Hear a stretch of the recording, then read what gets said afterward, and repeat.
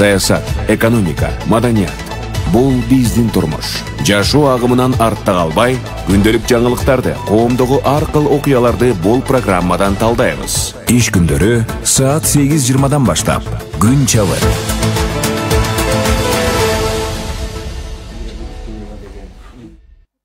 Менен урматтуу угармандар жана көрөрмандар, бүгүн 2 июнь Маралдын түз эфиринде күн чабыт маалыматтык талкуу программасы. Бүгүнкү берүүнү мен Айпери Жумабай кызы алып барам.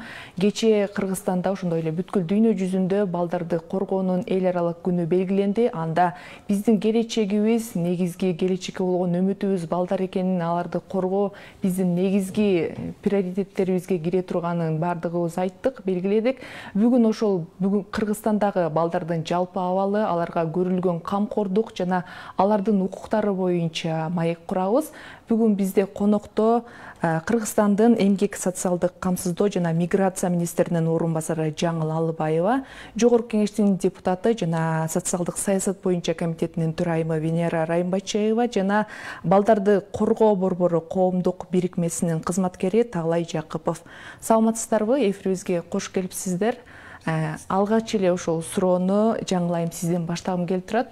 Негизи эле Кыргызстанда ошол жаңы бала төрөлгөндө ага камкордук катары өлкө тарабынан кандай камкордуктар каралган, аларга эмнелер кирет жана кимдер ошол камкордуктан ала алат, мамлекет тарабынан кандай камкордуктар сиздер тарабынан сунушталат? Биринчи иретте ошо балдарды коргоо, балдарды ошол аларга социалдык кызматтарды көрсөтүү бардыгы ошол биздин баш мыйзамда, биринчи конституцияда жазылган. Андан кийин болсо биздин балдар кодексинде. Ошол кодекстин алкагында бардык мамлекет тарабынан болгон камкордук, ошол укуктар, кепилдиктер бардыгы ошол кодекстин алкагында берилет. Анан негизи балдарды биринчи иретте бул баягы биздин жөлөк пулдар, мамлекеттик жөлөк пулдар, анан башка социалдык кызматтар, биринчи иретте биздин социалдык кызматкерлер ушул балдарды оор турмуштук кырдаалда кабыл болгон балдарды изилдеп жана выявление деп коет го, ошол выявлять этип, андан кийин аны коштоо, анан алардын ар бирөөсүнө индивидуалдык план түзүлөт, ошондой эле үй бүлөгө да түзүлөт. Анан ошол планда көрсөтүлгөн ар бир мамлекеттик орган өзүнүн компетенциясындагы, функцияларындагы кызматтарды жана кызматтарды көрсөтөт да, мамлекеттик.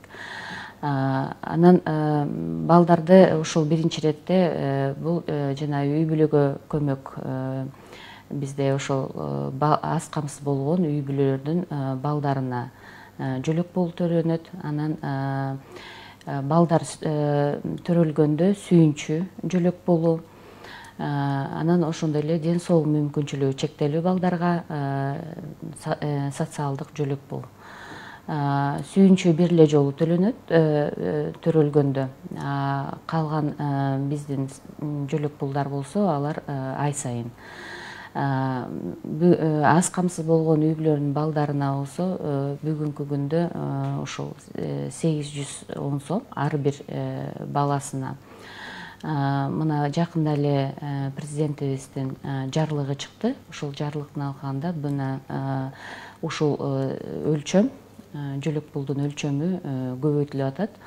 Мындан тышкары дагы социалдык жөлөк пулдар көбөйтүлдү 21-жылдын 1-октябрынан баштап, анан ушул жылдын 1-январынан баштап, анан буйруса мына ушул жыл июнда дагы көтөрүлөр болуп атат. 100-200% чейин көбөйдү. Андан кийин биздин жеке ассистент кызматы бар. Бул жана ден соолук мүмкүнчүлүгү чектелүү балдарга. Ошол дайыма көзөмөлгө камкордукка муктаж болгон балдардын ошол караган жеке ассистентке төлөнөт. Анын өлчөмү 4900 сом болчу. Буюрса мына көтөрүлүп атат. Андан кийин 18 жашка жогору, 18 жаштан жогору дагы биринчи бала кезинен биринчи топтогу ушул майыптыгы бар адамдарды караган ушул ата-энелерге дагы төлөнүп берилет да, буюрса. Түшүнүктүү. Венера айым ушул акыркы убакыттарда карап көрсөк, ошол балдарга карата ар түрдүү ырайымсыз мамилелер акыркы айда аябай көп катталып атат. Мисалы үчүн миграцияда жүргөн кыздын ур токмокко кабылышы, андан сырткары мектепте болгон окуялар, ошол эле учурда өзүнүн өмүрүн кыйып суицидке кабылган окуя болду оштун оокатында.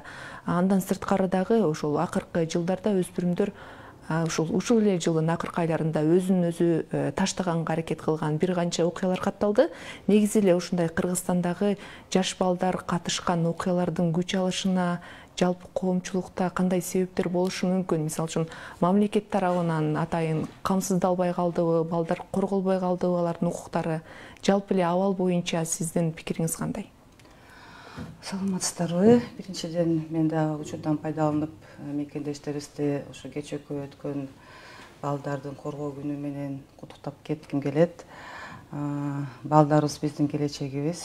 Балдарыбызды сөзсүз түрдө биз коргошубуз керек. Себеби деген ал деген именно ошол мамлекеттин деңгээлинде жасалган ошо иш-чараларыбыз болуш керек. Ал деген өзү негизи балдарга зоолдук зомбулук көрсөтүү, бул деген мамлекеттик деңгээлинде коопчулуктар боюнча ден соолугуна дагы бул кандай десем таасири тиет да, өлкөгө да таасир тиет. Ошондуктан биз абдан ушул багытта биз абдан көп иш-чараларды жасашыбыз керек. Эми көбүнчө ошо мен ойлойм, жана биздин ата-энелерибиз иштебей, ошо жашаган немелери уровень жизни деп коет го, ошо ылдый болуп, ошондон именно ошо карабайсызбы, ошо ата-энеси коркпой ошо кичинекей кызды Россияга жиберип, ал жактан ал кыз эмне болуп атканы дагы мындай интерестери да жок болуп калган да. Ошондуктан биз ошо биздин балдарыбызга көбүрөөк внимание беришибиз керек. Көбүрөөк билим жактан дагы, психологиялык жактан дагы, квалификациялык психологиялык немесин, өнүгүүсүн биз ошого көрсөтүшүбүз керек да. Сузак районунда дагы айтып кетет элем, ал жакта да мугалим менен окуучу кыздын ортосунда мамилелер дагы өтө резонансный окуя болуп кетти. Ага да биз эч качан жеткизбешибиз керек болчу. Бул жактан мугалимден дагы жана неподготовленный кадры деп коет го, скорее всего ошондой эле болуп калды. Мугалим деген биз үчүн, биз мурун мугалим деген ушундай апабыздай эле көрчү элек да. Мен өзүмдү айткандайчы, даже керек болсо даже көнөгүн кармаганга бизге ушундай рахат болчу да. Азыр убакта бир аз ушул жак отношениялар аябай мугалим менен и окуучу менен ортосунда отношениялар абдан начарлап кетти. Ошону биз кайра иштеп чыгышыбыз керек да. Же адеп сабактарды киргизишибиз керек именно балдар үчүн. Ошондой багытта иштешибиз керек деп ойлойм. Түшүнүктүү. Талай мырза, ошол сиздердин балдарды коргоо борбору жалпы эле ушул бир жыл аралыгы, биз көбүнчө эле балдарды 1-июнга жакын эстейбиз го, негизи кандай маселелер бар, кандай корголуп атат. Ушул бир жыл аралыгында сиздерге балдар ошол маселелерин көтөрүп, оор турмушка кабылып, кандай кайрылгандардын саны өстүбү же азайдыбы былтыркыга салыштырмалуу? Жалпы эле өлкөдөгү балдардын абалы кандай болуп атат? Кайрылса көбүнчө кандай маселелер менен кайрылып атат? Биз жанагы эле улуттук статистикалык комитеттин өзүнүн эле берген маалыматына карап турайлы, өлкөдө жакырчылык мурдага караганда бир 16%га дагы көтөрүлүп кетти. Бул бир. Экинчи, да бир кызыктуу маалымат да. Ошол жана балдарга өздүк документин алып атканда, күбөлүк метрикасын алып атканда 43% деп жүрөт. Ошол 43% жалгыз ата эне катышты дейт да. Жана күбөлүктү алып атканда. Демек, жалгыз бой энелердин ажырашуулардын саны жылдан жылга көбөйүп барат.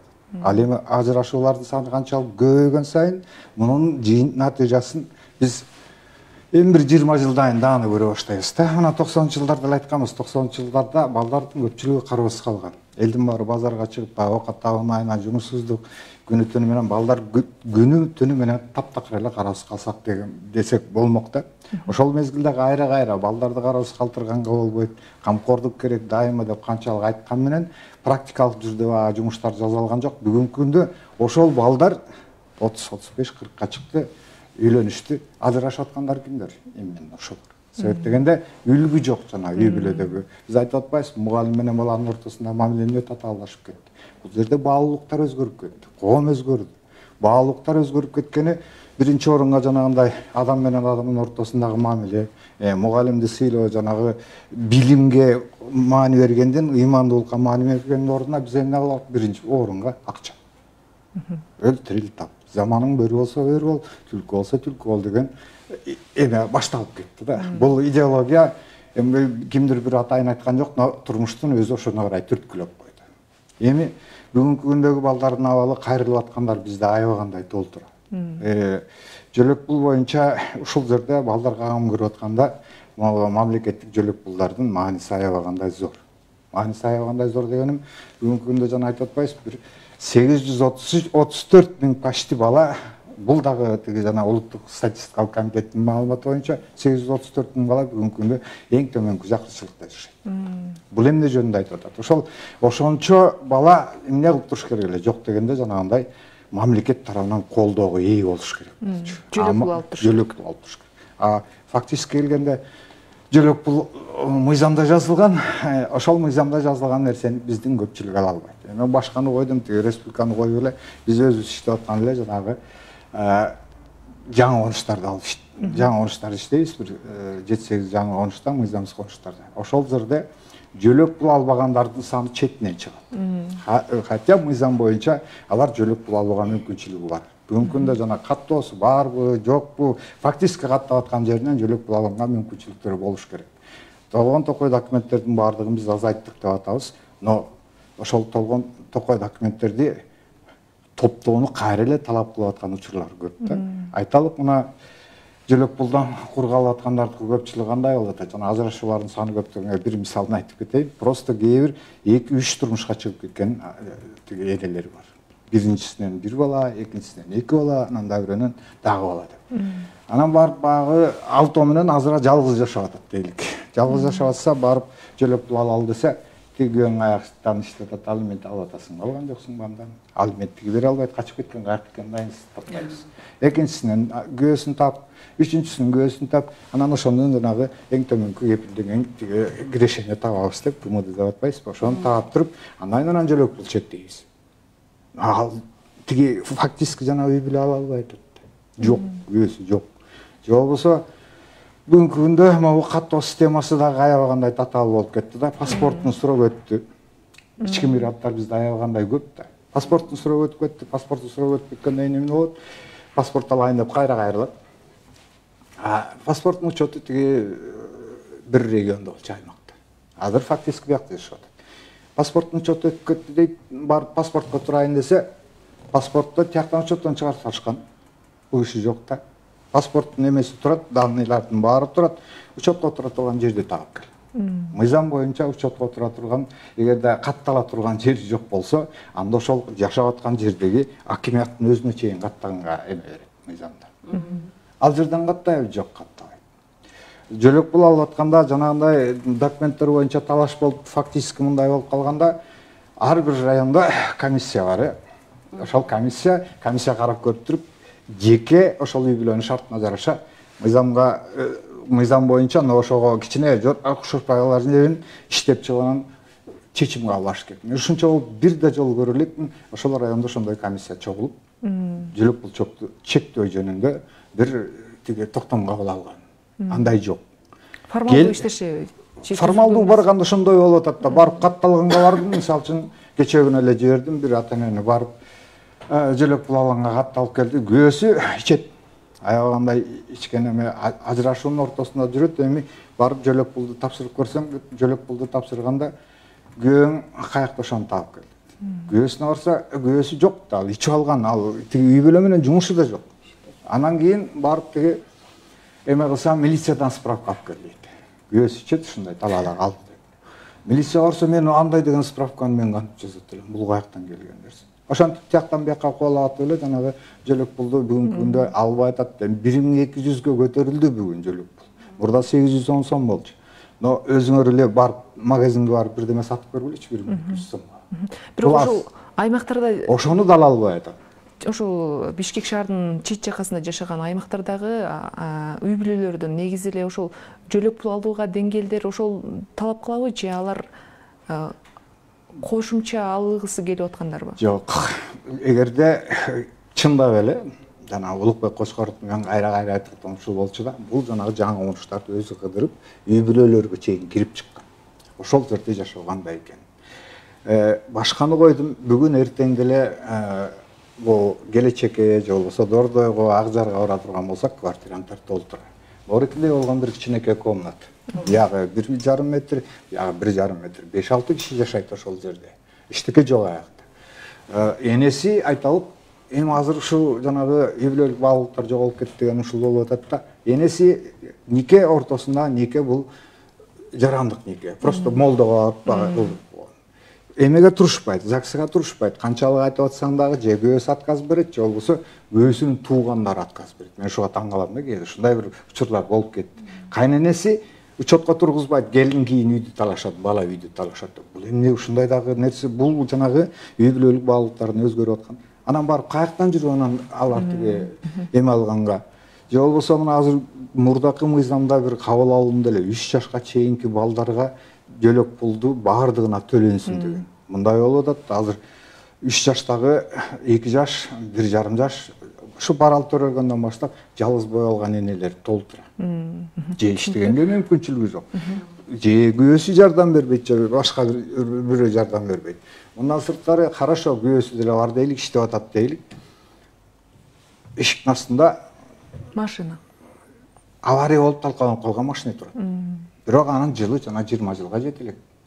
Келет да карады дагы тиги налоговойдон справка алып барат да. Алып барганда ал жерде машина бар. Машинаны көрөт дагы дароо эле эмне деп айтышат? Машинаң бар турбайбы? Ал машина сатылбай тургандагы, жүрбөй тургандагы машина. Даже ушуга чейин барып атат, кээде телевизор менен холодильникти көрүп калганда буларга болбойт деген. Эми ушунун баары мыйзамда каралган эмес, холодильник, телевизор тигинин баары эчтеке каралбайт ал жерде. Ладно, машина каралат эгерде жанагы эме акча таап аткан машина болсо, бир нерсе кылып атса. Анан жок нерсенин баарын талап кылгандар көп болуп атат. Анан башканы койдум, жөн эле жалгыз бой келин, өзү инвалид. Да бир нерсени айтайын. Майып келин бир баласы бар. Биринчи группадан майып, багы майыптыгына байланыштуу мамлекеттик социалдык жөлөк пул алат. Баласына тиги жөлөк пулга мыйзам түрүндө бериш керек. Сен жалгыз эле балаң бар экен, болбойт деп бербей коюп атат. Жалгыз балабы, эмне ошол үйдүн шартын караш керек. Анын баягы майыпты калган акчасы өзүнүн эле дарысына кетет, бул бир. Экинчи жана баланы чоңойтуш керек да. Азыр бала 2-3 класста окуйт. Ошол балага кийим алып бериш керек, эмне кылыш керек, иштебейсиңби? Булардын көпчүлүгү жанагындай майып болуп, биринчи группадагы майып, эми байкуштар отурат үйдө. Көрсөңөр, 2 жашар баласын буяка жаткырып коюп туруп, машина тигип отурат үйдө. Но ал машинеге заказ күндө эле келип бербейт. Анан багы иштеген боюнча справка сурайбыз да, тиги айлыгы канча экен деп.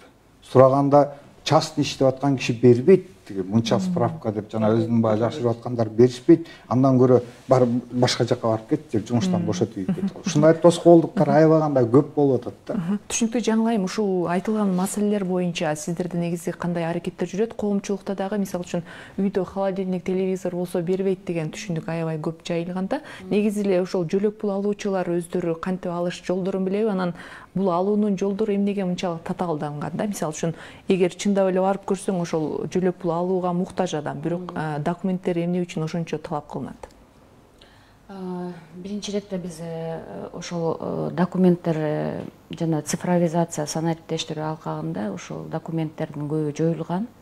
Азыр болсо түндүк системасы аркылуу эле биз мисалы ар бир жаран өзү чогултуп алып келчү да мурда баардык документтерди. Азыр түндүк системасында биз өзүбүз мамлекеттик органдар өзүбүз бири-бирибизден эле ошол түндүк система аркылуу сурап алабыз да. Анан мына байке айтып атпайбы, азыр жанагы биринчи иретте биз даректүүлүктү күчөтүшүбүз керек да. Баягы холодильник жана телевизор, анан ушундай стиральный машина да бирдемке дегендердин баардыгы уже жоюлган. Ал 2010 жылы пилот өткөрүлүп, ошол пилоттон кийин анан кийин ошол нерселер алынып 2011 жылы да алынган да. Эми көп жыл болду. Эми баягы бул деген жана калыптанып калган да, ушул аң сезимдечи. Анан кийин азыр ал мыйзам түрүндө жок. Эң негизгиси бизде ошол үй бүлөнүн кирешеси эсептелинет биринчи иретте. Кирешеге эмгек акысы кирет, анан ошол киреше эсептелип, анан үй бүлөдө канча адам болсо, ошончо адамга бөлүнөт. Анан мурда кепилденген эң төмөнкү киреше ГМД деп коет атпайлы, ошол киреше 1000 сомдон ашса, ал үй бүлөгө чектелбейт. 1000 сомго жетпегенде ошондо ар бир баласына анан 810 сом бөлүнчү да. Азыркы учурда 1200 деп атабыз. Ошол эми биз биринчи иретте даректүүлүктү да күчөтүшүбүз керек. Азыр биз ошол боюнча жыйындарды өткөргөнбүз. Мына февраль айында дагы, апрель айдарында дагы өткөрдүк.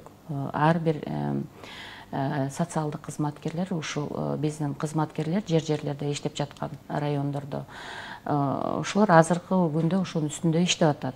Анан бизде ошол үй бүлөдө алган пенсия, эгерде улгайган жаран болсо, пенсиясы майыптуу адам болсо, анын алган жөлөк пулдары булар киреше катары саналбайт. Жеке ассистент дагы, эгерде жеке ассистент бар болсо, анын акчасы дагы, анын баардык ошол мамлекет тарабынан алынчу жөлөк пулдар, социалдык төлөмдөр, алар киреше деп эсептелинбейт. Алиментчи? Алимент эсептелинет. Анан кийин негизи биз ошол жана жөлөк пулдарды эле мамлекеттик төлөмдөрдү, ошолорду биз киреше катары санабайбыз да. Анан сиз айтып аткан учур, мына сиз фамилиясын, районду берсеңиз, жана жалгыз бой деп атпайсызбы, майыптыгы бар аял биринчи топтогу деп. Анын да алган жөлөк пулу негизи эсептелбейт кирешеге катары. Анан сиз дагы бир маселени көтөрүп кеттиңиз, жана 3 жашка чейин депчи. Азыркы биздин ушул улуттук стратегиябызда, республиканы өнүктүрүү улуттук стратегиясы 26 жылга чейин ушул жерде дагы бизде ушул караштырылган ушул маселе. Бул болсо эми бул жерде акча каражаты талап кылынат бюджеттен. Эми 26 жылга чейин биз аны ошол мыйзамды да карап чыгышыбыз керек. Анан эсептөөлөрдү жүргүзүп, анан ошонун үстүндө иштейбиз да. Ошол сиздердин кызматкерлериңиздер. Татаал нерсе дегеним чечиле турган нерсе. Бул мыйзамдык деңгээлде караш керек. Жана ГМД деп атпайсызбы, кепилденген эң төмөнкү киреше 1000 сом.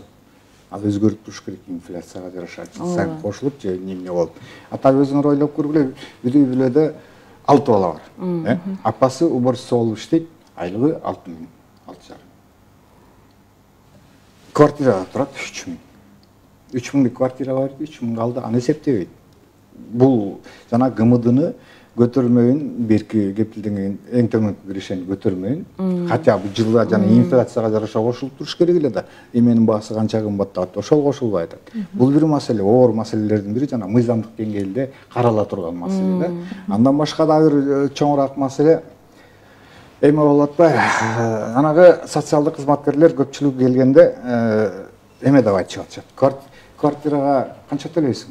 Нормальный эптеп тазараак тургандар бар, кээде 2 комнат, кичинекей комната, но ичин таза кармайт, мындай жакшы турушат да эмесин. Кирип келет дагы, квартирага канча төлөйсүң? Квартирага 4000 төлөп атам. акчаң бар турбайбы? Эмне болуп сен тиги жөлөк пул сурап атасың? Квартплатаны тиги кача туугандар берет. Спонсорлор таап беребиз деп, бир жылдык акысын тиги төлөп берет, бир жылдыгын бул төлөп берет. Аны эсепке албайт да, силер алып аткан турбайсыңар деп, сырттан келгенде эле ушундай маселелер жана азыр мыйзамдын өзүндө чечилген маселелер. Ошол жерде жанагы пособияны дайындап аткан социалдык кызматкерлердин жоопкерчилиги болуп атат. Ошол социалдык кызматкерлер эмнеге ошол жөлөк пул алуучулардын көп болушун каалабайбы? Алар өздөрү ошол акыркы мыйзамдар менен толук маалымданганбы? Себеби аймактарда көп учурда жанагы холодильник, телевизор маселесин бүгүнкү күнгө чейин айтышат. Биз деген социалдык кызматкерлер негизи мыйзам түрүндө бизде алар жалгыз бой жашаган улгаган жарандарды, анан ден соолук мүмкүнчүлүгү чектелген адамдарды үйүнө барып социалдык кызматтарды көрсөтөт, тейлөө социалдык. Анан мындан тышкары биз азыр балдар маселеси да бизге мына 2011-жылы кошулган бул министрликке. Ошондон баштап мына социалдык кызматкерлерди дагы биз ошол маселелерди да өзүнө функциясынан кийин да жүктөгөнбүз да. Социалдык кызматкерлер бизде бүгүнкү күндө талап кылынбайт алардын билими, жогорку билимдүү болушучу. Себеби деген алардын биринчи функциясы бул ошол жалгыз бой жашаган улгаган жарандарды үйүнө барып тейлеш керек. Анан азыркы учурда дагы биз мына ошол балдар маселеси, зордук зомбулук маселеси, ушулар боюнча биз социалдык кызматкерлерди ошол бизге керек деп атабыз. Ошол маселени көтөрүп атабыз. Ошол себеби дегенде балдар маселеси менен иштегенде жогорку билимдүүлөр керек. Сот маселеси болот, алимент маселелери болот, ажырашуу маселелери. Ошол нерсе биз аларды жогорку билимдүү болуш керек дейбиз. Социалдык кызматкерлер бизде ар дайым эле окуудан өтөт. Мына башка коомдук бирикмелер деле, ошондой эле эл аралык уюмдар деле ар бир темада болобу, тематикада болобу бизде окутууларды биз менен биргеликте жүргүзөт да. Анан жанагы кепилденген эң төмөнкү киреше деген бул болсо биздин экономикага байланыштуу, бюджетке байланыштуу да. Ушул 6-7 жылдан бери бул көп жыл болду да уже көтөрүлбөгөнү. Айтып атпайсызбы, инфляция депчи, инфляцияда да. Но бирок бул бюджетке жараша болот да. Эгерде биз жыл сайын эле көтөрөбүз деп маселе коебуз, бирок ошол бюджеттин тартыштыгына ошондой болгон. Эми мына азыр мына көтөрүп атабыз 1200-гө. Анан социалдык жөлөк пулдар дагы бизде ушул 10 жыл деп койсок да болот да, ушул аралыктарда да көтөрүлгөн эмес. Мына быйыл эле дагы мына 100%-га, 200%-га көбөйтүлүп атат да. Азыр ушул улуттук стратегиянын алкагында биз ушул жаңы мындай башка багытта иш алып барабыз деп ошондой стратегияда да жазылган. Балдар маселеси боюнча балдарды коргоо жана үй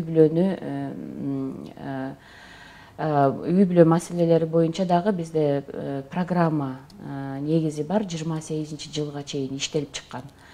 Ошонун этап менен бөлүнгөн. Биринчи этабы бүткөн, аткарылышы. Эми мына экинчи этаптын биз ошол планын иштеп чыгып, азыр мына жаңыдан ошону карап, стратегияга ылайыкташтырып, азыркы учурда мына коомдук талкуулоого койдук. Ошол программада дагы бир топ маселелерди карап атабыз. Мына үй бүлөлүк баалуулуктарды жоктугу деп атабыз.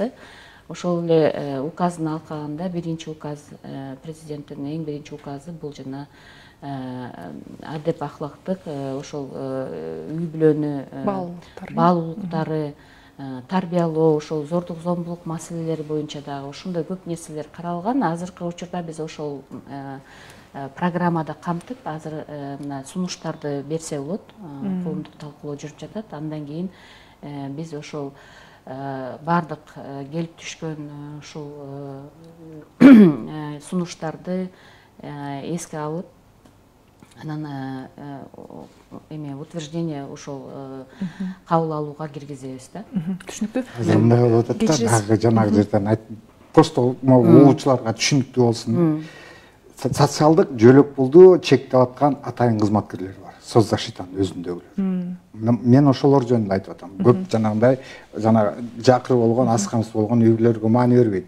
Экинчи маселе, жанагы социалдык кызматкер деп атпайсыз, мурдагы сайыз убагынан калган, жанагы карып калган кишилерге эле жардам бергендер болчу, үйүн тазалап, жууп берип, тамак алып келип берип. Эми бүгүнкү күндө социалдык кызматкер жанагы турмуштук кыйын кырдаалга кабылган үй бүлөлөргө көмөк көрсөтүү, ошол эле мезгилде балдардын укугун коргоо боюнча атайын социалдык кызматкерлер бар, каралган.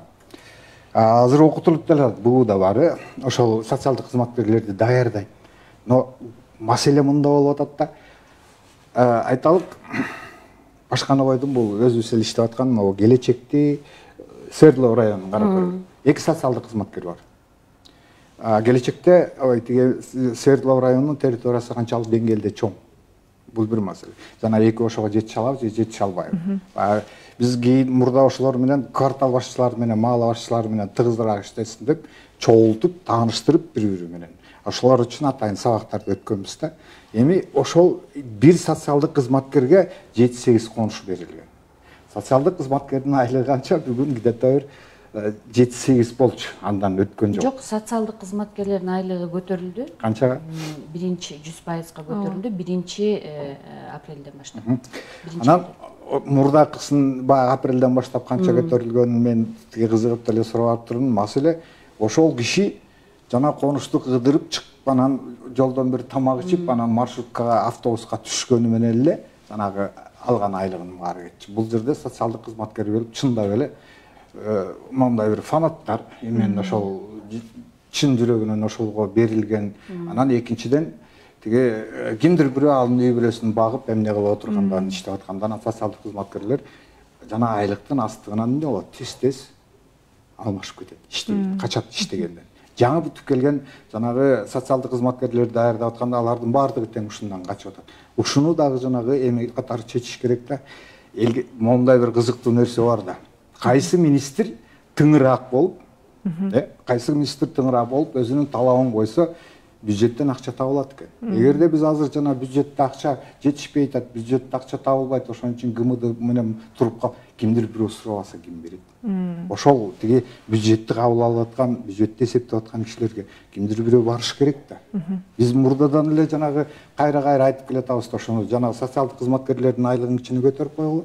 Жанагылар иштей, анан талап кылганды билели. Сиздер ошол кызматкерлер боюнча кимдерге арыз берип кайрылдыңыздар? Дайыма жогорку кеңештин өзүнө, мында Айда Касмалиева бар эле, көбүнчө ошол киши менен иштедик. Анан Улукбек Кочкоров менен аябагандай тыгыз иштеп, ошол проблемалардын баарын көрсөтүп, ошонун баарын көтөрүп чыкканбыз. Ошол көтөрүлгөн проблемалардын баардыгы тең бүгүнкү күндө ошол эле бойдон да жылбай атат. Венера айым, ушул эле суроо сизге берилсин. Жалпы эле ушул маселелер боюнча кантип системалаштырып, бул маселелерди чечип алдыга жылдыра алабыз? Ошол өзгөчө жаңы конуштардагы тургундардын маселелери. Биз жогорку кеңеш бул деген мыйзам чыгаруу контролдуу орган. Андан кийин биз дайыма ошо кандай мыйзам болобу, ошо мыйзам именно ошо биздин элибизге пайдасы алып келген ошол мыйзамдарды биз биринчи первую очередь караганга биз неме кылабыз да, аракет кылып атабыз. Ошондой эле ошо жөлөк пулдар боюнча, ошондой эле пособиялар боюнча, пенсиялар боюнча, азыркы ошо улуттук мамлекеттик стратегия боюнча биздин жөлөк пулубуз да бир аз көтөрүлүп атат, пенсияларыбыз да көтөрүлүп атат. Кудай буйруса, мына медицина кызматкерлер, педагогдор биздин да, мугалимдерибиз, социалдык кызматкерлерибиздин да айлык майналары да көтөрүлдү. Ошого карата эми ошо пайтапна баягы биз айткандай буга чейин биздин экономикабыз кайсы акыбалда болгондо азыркы аракеттерибиз биз ошол именно ошо эл үчүн, элге ошо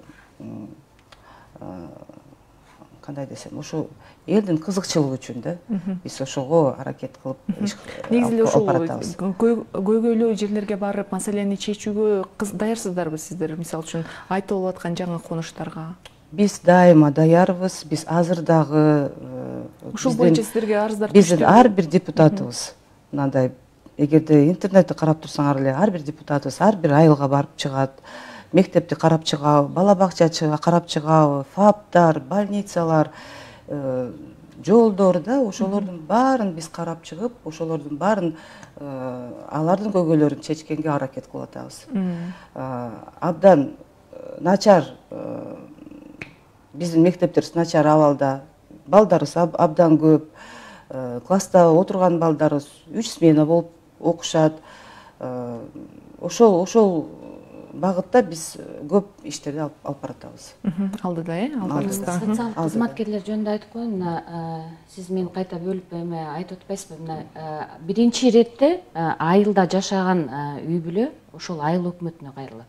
Ошол айыл өкмөтү ошол айылда эмне болгон, кайсы үй бүлөнүн ар бирөөсүн билет. Айыл ошол айыл өкмөттө баягы бизде көп жерлерде ушундай алмаштырып, ошол бүгүнкү күндө ошол дагы аң сезимде калыптанып калганда, айыл өкмөттө социалдык маселелер боюнча кызматкер бар. Ошого барып кайрылышат. Соц кызматкерлер алар биздин башкармалыкта отурат. Биздин башкармалыкта сиз айтып атпайсызбы 8-10 депчи, ал мына ошол жалгыз бойго барып, үйүнө барып, жана ден соолук мүмкүнчүлүгүнүн үйүнө барып, чектелген адамдардын үйүнө барып, ошол бизде норма, стандарт деп коет. Ошол стандарт ченем менен белгиленген. Мисалы 8-10 деген, мына 8-10 деген бул бир соц кызматкерге 8 ошол жалгыз бой адам туура келет да. Бул болсо жана алыскы жана труда доступный, отдаленный деп коебуз, айылдарда ошолорго бара турган. Шаар ичинде бир соц кызматкерге 10-12 адам туура келет да. Анан республика боюнча негизи 800дөн ашык социалдык кызматкерлер иштейт. Булардын базовый ставкасы айлыгы мурда 6500 сом болчу. Мына азыр 1 апрелден 100%га көбөйтүлдү. Мындан тышкары алар баягы үстөктөр кошулат. Жана стаж деп коебуз, стажына кошулат. Анан тоолуу, бийик тоолуу аймакта жашагандар аларга жана коэффициенттер кошулат. Ошол менен айлыктары мындай орточо эсеп менен алганда ошол бийик тоолууларда где-то 17 миңге жакын болуп калат. 17 миңден. Бул жерде болсо 14-15 болот. Ушундай болот да, орточо эсеп менен алат. Ставка базовый оклады ушундай болчу да мурда. Азыр мына 100%га көбөйтүлдү. Анан ошондой эле бизде райондук башкармалыктарда ошол балдар маселеси боюнча бизде бөлүм бар. Ал бөлүмдө эми 3 киши иштейт. Эми бул болсо балдардын санына жараша болот да. Кээ жерлерде 2 адам, кээ жерлерде 3 адам. Негизи кызматкерлер жетиштүү сиздерде? Ошо балдар маселеси боюнча кызматкерлер бизде аз, жетишпейт атат. Себеби дегенде ошол бөлүмдө айтып атпаймынбы 3 же 2 адам иштейт, бирок жетишпейт алар. Түшүнүктүү. Венера айым, сизге кыскача токтоло кетсеңиз, жалпы эле азыр жөлөк пулдун 1200 сом болушу, анан бул жалпы ошол кичинекей ымыркайларды багууга канчалык колдоо болот? Бул сумма сиз үчүн кандай? Эми бул сумма биз үчүн эми абдан эле аз. Азыркы инфляцияга караганда, азыркы биздин продукталарыбызга караганда, азык-түлүк продукталарыбыз кандай баада. Ошону да биз кайрадан да бир карап чыгабыз. Кудай буюрса 2025-2026 жылга чейин бизде өзүбүздүн пландарыбыз бар. Ошо баарын жөлөк пулдарды көтөргөнгө, достойный жөлөк пулдарды, достойный пенсия алыш керек биздин караган кишилерибиз. Ошого аракет кылабыз. Түшүнүктүү. Талай мырза, ошол жөлөк пулдардан башка дагы оор турмушка кабылган кандай маселелер бар? Мамлекет эң кыска убакта кайсы маселелерди чечип бериш керек? Социалдык кызматтарды жана жөлөк пулдан башка социалдык кызматкер документ алуу боюнча жардам берген, ишке орноштуруу боюнча жардам берген. Ушулардын баардыгы эле жанагы мамлекет тарабынан аз камсыз болгон үй бүлөлөргө көрсөтүлө турган жардамда. Анан мунун баары азыр жок да. Документ алууда айталык жана азыр эле жаңылайым айткандай, эки эле кызматкер бар. Тиги мен өзүндө то бирөө эмеде иштеши мүмкүн, тиги постоянно сот иштерине тиги уга катышып жана үй бүлөдө. Бирөө жана анча кишини кыдырыш керек да. Анан ошол кишилер учетко деле алынбай калат. Айыл же макул шаарды жөн эле коелук, айыл жеринде бир айылдан бир айылга жок дегенде 70-80-100 километр жүрүш керек да. Бир айылдан жана ошол жок бир айылга эле турган конушка барыш үчүн. Анан ошончо жерге бир же эки социалдык кызматкер жетпейт. Биз ошон үчүн жанагы эмени социалдык кызматкерлердин санын сөзсүз түрдө көбөйтүш керек. Эгерде биз жанагындай аз камсыз болгон үйлөргө жардам беребиз десек, бул бир. Экинчи маселе ошолорду даярдаш керек. Кандай кылып жардам беребиз, кантип көңүлүн көтөрөбүз, эмне кылабыз. Анан үчүнчү маселе мамлекеттик кызматкерлерде мындай деген түшүнүк бар да. Жөлөк пулду канчалык берген сайын адам жалкоолукка көнөт. Дай деп эле туруп алат деген. Турат да ошол. А бул жерде дай эмес, тамакка жок болуп калып атат. Анан дай деген кишилерди айтабыз, жүргүлөчү бар көрсөтөйүн жанагы үй бүлөнү. Үй бүлөдө отурат, жанагы айтып атпаймынбы, тиги 1 жашар кичинекей баланы, тиги 4 жашар кызы колуна кармап отурат, тиги машина тигип отурат комнат. Бир кичинекей комнатанын ичинде, анын ичи чаң, эмнеси бар. Анан хотя бы ошондой кишилерге жанагы машинасын алып берсек дагы, ошол тиги социалдык заказ катары ошолорду жана үйдөн тигип иштегенге мүмкүнчүлүк бере турган болсок, колдоо көрсөтсөк, анан кандай социалдык кызматтар бар экенин керек болсо бүгүнкү күндө биздин ошол жаңы конуштарда турган адамдар билбейт. Маалыматты көбүрөөк таратыш керек да. А маалыматты көбүрөөк таратыш үчүн именно жанагы социалдык тиги өнүктүрүү министрлеринде жергиликтүү бийлик менен момундай иштеш керек да. Ар бир айылда, айыл өкмөттө тиги айыл өкмөттүн өзүнүн кызматкерлери, шаарда болсо маала башчылары деген бар, квартал башчылары, айылды 5 колундай билет ошолор. Ошолор менен эгерде жана социалдык кызматкерлер, социалдык кызмат өзү тыгыз байланыша турган болсо, проблеманы алар да көрөт эле, чечкенге булар да жардам берет эле. Азыр могу айтып кете турган нерсе, ушундай окуудан өткөн конуштарда квартал башчысы менен социалдык кызматкерлер момундай иштеген конуштарда маселе жеңил чечилет, кыйналбай эле. Себеп дегенде райондогу жанагы ОПСДнын үй бүлөнү балдарга коргоо бөлүмүнүн кызматкерлери барып ар бир үйдү кыдырып отура албайт. Ал просто ошол тиги эме менен маала башчысына барып, маала башчысы могу жерде момундай болуп атат, жүрчү ошону барып көрүп кетели. Ал жерде мындай болуп атат, жүрчү барып көтөрүп. Эмне жардам кылабыз деп чечип коет. Түшүнүктүү. Бизге бөлүнгөн убакыт соңуна чыкты. Урматтуу угармандар жана көрөрмандар, бүгүн бизде конокто эмгек жана социалдык камсыздоо миграция министринин орун басары Жаңыл Алыбаева, жогорку кеңештин депутаты Венера Райымбачаева жана балдарды коргоо борбору коомдук бирикмесинин кызматкери Таалай Жакыповдор болду. Сиздерге ыраазычылык билдиребиз. Урматтуу угармандар жана көрөрмандар, биздин берүүнү YouTube жана Facebook баракчабыздан кайталап көрсөңүздөр болот. Берүүнү мен Айпери Жумабай кызы алып бардым. Кийинки эфирден көрүшкөнчө саламатта туруңуздар.